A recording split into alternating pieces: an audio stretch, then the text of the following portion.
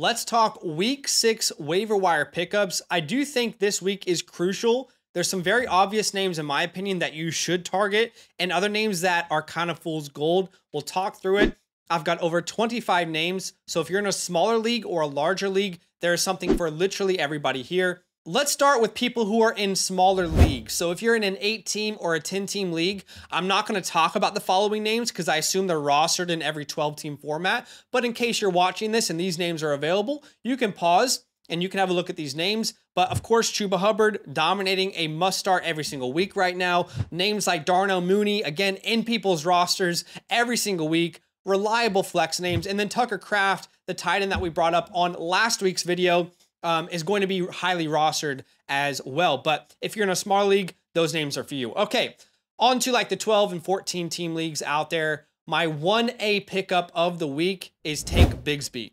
Let's talk about it. ETN, it should be said, is dealing with a shoulder injury right now. So we don't know how much that has impacted his game, his ability to play for this team in the last couple weeks. However, what we saw in week 5, in my opinion, is significant when projecting this backfield moving forward.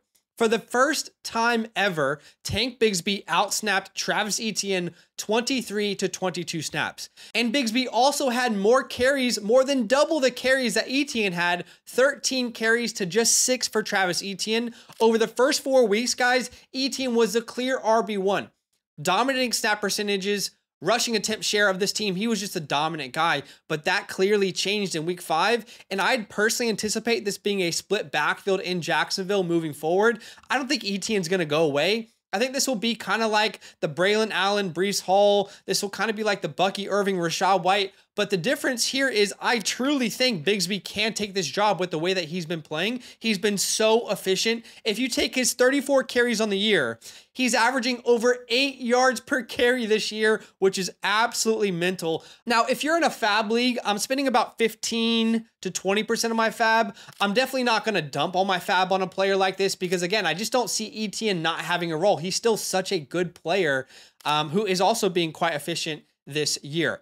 All right, so my 1A was if you needed a running back. My 1B is if you need a wide receiver. Let's talk about Josh Downs. Last week on the waiver wire video, I told you guys that if I knew Flacco was the starter for this team rest of the season, I would blow my load for Josh Downs. All right, pause, wait. Now, since we said that last week, Josh Downs has only made me feel much more confident in that opinion because last week he had 9 targets, 22 fantasy points. This week he comes out and has 12 targets, catches 9 of them for about 70 yards, just under 16 fantasy points. Last week, again, tied with Michael Pittman for targets. And this week, he leads the team 12 targets. Michael Pittman is in second with 7. Clearly the #1 target for Joe Flacco. In the last 2 weeks, since Josh Downs has been back completely healthy, you can see average targets per game. Josh Downs is at 10.5. Michael Pittman's at 8. And no one else even comes close to them in target share. Here's the issue. Here's why I'm not willing to completely blow the load, if you will, for Josh Downs. Because I believe Anthony Richardson will start again for this team. They will not give up on him this early. Why? Because this franchise cannot build around Joe Flacco long-term. They just can't. I agree. Right now, if you want to win games, Joe Flacco is the name to put in there. But they need to have Anthony Richardson develop. Everything about the Colts is built around Anthony Richardson developing. When he's healthy, I'm sorry, he's going to be back out there in my opinion. And I get it. Like, I want Joe Flacco to be out there as well because he's the wide receiver's best friend in fantasy football. But I just don't think that's going to happen. So again, 15 to 20% of your fab. I just think his ceiling is going to be limited when A-Rich is back in that starting lineup. All right, at number 3, let's talk about Jalen Tolbert. Man, I was prepping this video because I recorded right after Sunday Night Football. And then Jalen Tolbert scores a touchdown. And I'm like, geez, it's going to be much more difficult to get him off waivers now. But have a game, Jalen Tolbert.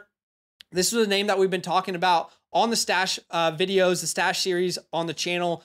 First game without Brandon Cooks, who is on IR, by the way. And he gets 10 targets, catches 7 of them for 87 yards and a touchdown in a difficult matchup versus the Pittsburgh Steelers. He's actively looking more and more like a reliable flex option. He's going to be playing well above 75% of the snaps. He'll be the clear #2 wide receiver for Dak Prescott. So I think you can spend about 15% of your fab to get a reliable name on your roster for your flex position. All right, the next player is a very interesting story. I really loved him coming out of college on our Dynasty channel.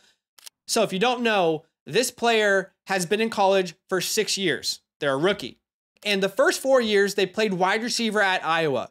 And then the last 2 years, they switched to running back and they played at Purdue. And that name is Tyrone Tracy. I don't know if anybody out there started him like I did. Trust me, I didn't know he was going to be this good. It was a desperation play in my home league. I had so many injuries, I had no choice but to play Tyrone Tracy. But he played really well. He had 18 carries, 129 yards, over 7 yards per carry. He had 2 targets through the air. And of course, he had these opportunities because Devin Singletary had that groin injury. He led the New York Giants backfield in snaps, routes run, carries, and total touches.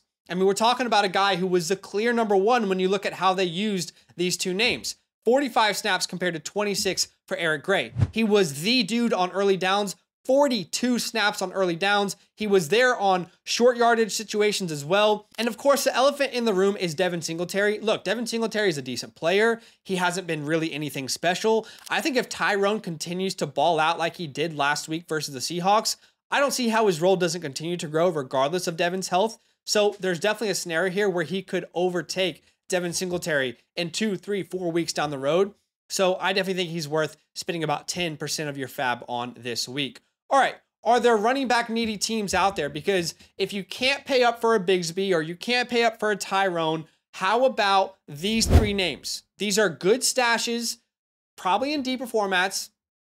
But number 1 is Rashawn Johnson, who we have talked about before. He has solidified a role behind DeAndre Swift, and this offense is only getting better. He could be like the Walmart version of the Bucky Irving to the Rachaad White, the Braylon Allen to the Breece Hall. You can see this week he had 10 touches, and in PPR leagues, he has a very interesting floor. You can see the way that they're utilizing him. He has more snaps than DeAndre Swift and on third downs and 2-minute drills, and he's also getting goal line touches. He has 3 touchdowns in the last 2 games. He is like kind of Jamal Williams a little bit, if you remember back with Detroit. Not that good, but he's like stealing so many vulture touchdowns from DeAndre Swift. So I definitely think he's worth a stash. Let's talk about Jalen Wright. Look, Devon Achane had a concussion. Jalen Wright comes in, has 13 carries, 86 yards, averages over 6 yards per carry. He looked very good.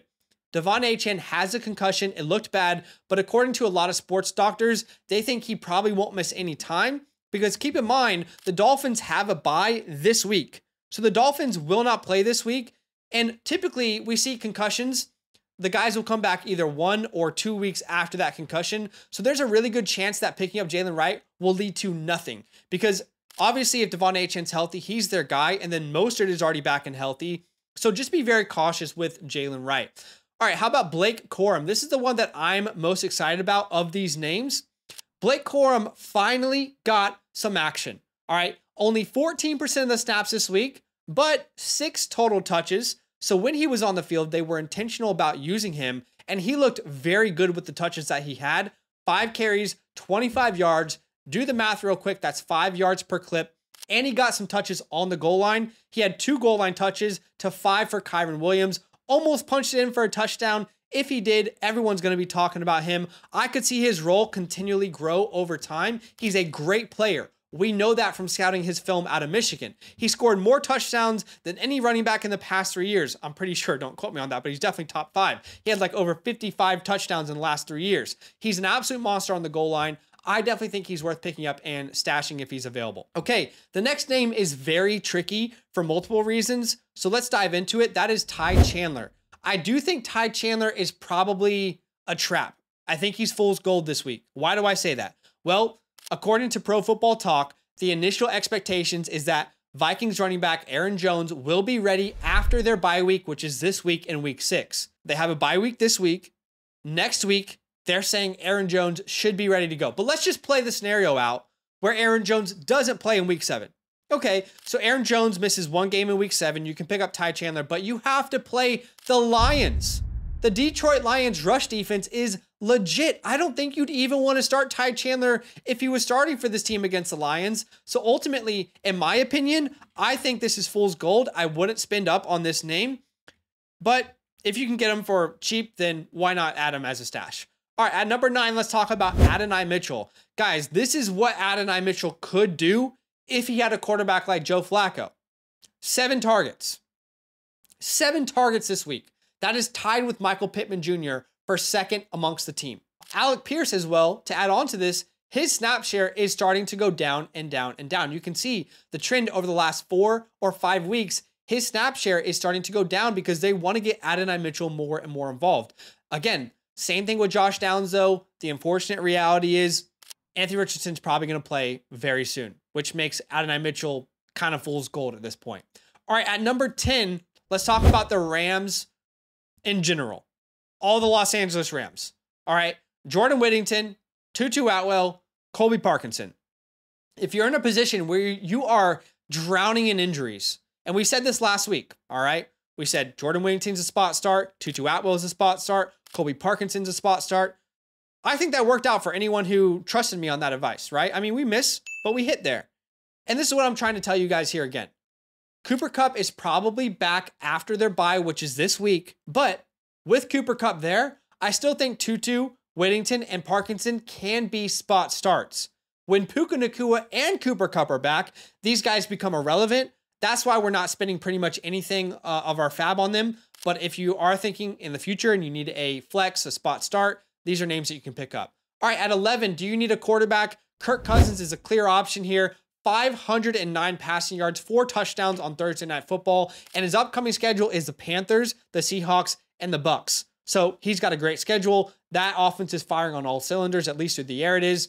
And then for Joe Flacco, if you're in a super flex league, why not pick the guy up? I mean, you could have started him this week and he probably would have helped you win your matchup. All right, and now it is time to talk about defensive streamers for week 6. If the Eagles are out there, they were on a bye this week. It's very rare that someone holds a defense through a bye week. But if the Eagles are out there, they play the Browns. The Browns give up the second most points to fantasy defenses right now. Deshaun Watson is taking record pace amount of sacks per game. So they're an option. The Texans at the Patriots. Patriots are top 5 in points allowed to defenses.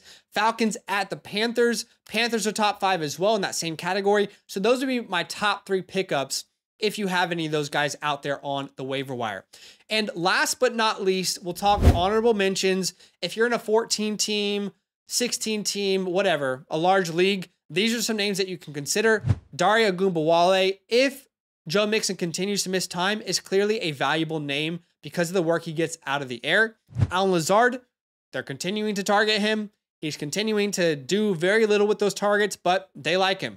Same with Tyler Conklin. Dalton Schultz has a role if Nico Collins is out. Eric All is a really interesting name to stash in deeper formats. Xavier Hutchinson is a really, really deep in your bag flex play if you're really desperate in a deep format. And then Rashad Bateman is getting more and more looks. He's definitely worth a stash as well. But that is it for today, guys. I appreciate you watching the video. Do me a favor, smash that like button to show some love. Subscribe if you like the content. And the last thing I will say is if you have a tough fantasy question, start, sit, trade, maybe you want your team reviewed, check out the pinned comment. There's a link to our website where you can ask us a question at any time, and we can answer it for you on stream if you prefer. And by the way, if you haven't signed up yet on the Flock site, use the promo code LAND, L-A-N-D. If you use that promo code, you'll get access to free creator rankings, expert consensus. You'll get access to the team analyzer. You'll get access to the trade calculator. So some great features there for free just by signing up with the promo code LAND. I appreciate you for watching it. Let's get the waivers right and let's make some better teams in fantasy football. Now that those idiots are done talking, who needs some rankings? Hell yeah, I need some rankings. Then use promo code LAND, L-A-N-D, for 30% off any membership at flockfantasy.com. Oh.